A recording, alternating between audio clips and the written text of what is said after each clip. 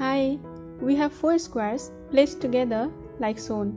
The 2 small squares on the left are identical to each other and are 8 square units in area. If a triangle PQR was to be drawn like this, what would be the area of this triangle? The solution to this problem amuses. Do pause the video to think of the solution yourself. I'll lead you towards answer.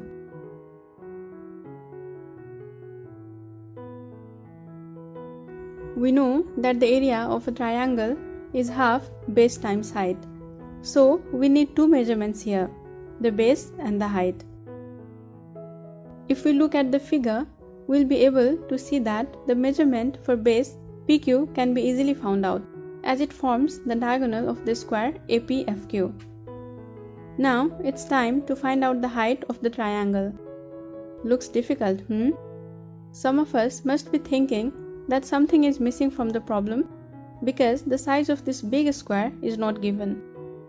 I mean, it could be very large like this or very tiny like this, and that would obviously change the area of the triangle, right? Well, the trick here is to see that the height does not at all depend on the size of the biggest square. If you doubt it, let's try and check if the size of this biggest square is at all relevant. Well, if the height happens not to depend on the size of the biggest triangle, we know that the area of the biggest square is not relevant here. To find our height, let's construct a line MN such that it passes through points P and Q, and a line YZ such that it passes through points R and C. Now, we should be able to see that line MN and XY are parallel. It's because both of these lines being diagonals of the square APFQ and GRHC make 45 degrees with the parallel lines FQ and CH respectively.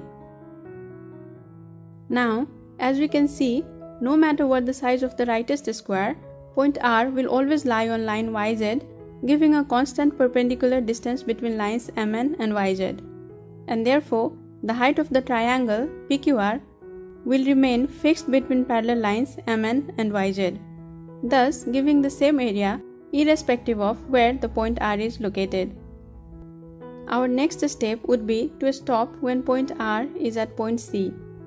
We can always do this, as no matter where on line MN point R is, area will always remain same, and we can always do this for ease in calculation.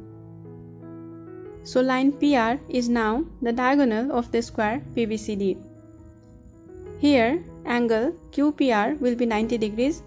Therefore, the height of the triangle PQR given by PR will be equal to the diagonal of the square PBCD. Now, let's try and find out PQ and PR for the actual numerical value of area of the triangle PQR.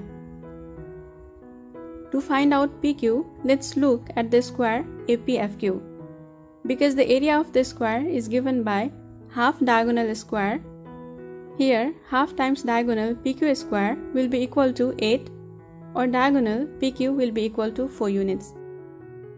To find out PR, let's look at square PBCD.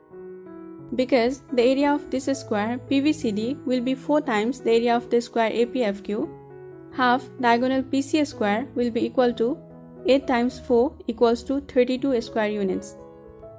Or the diagonal PC will be equal to root 64 equals to 8 units.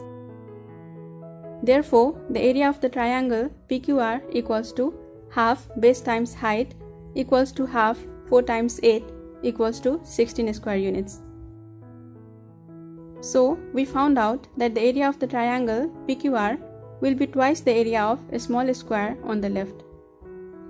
Like and subscribe for more interesting videos. Do not forget to share with your friends and family.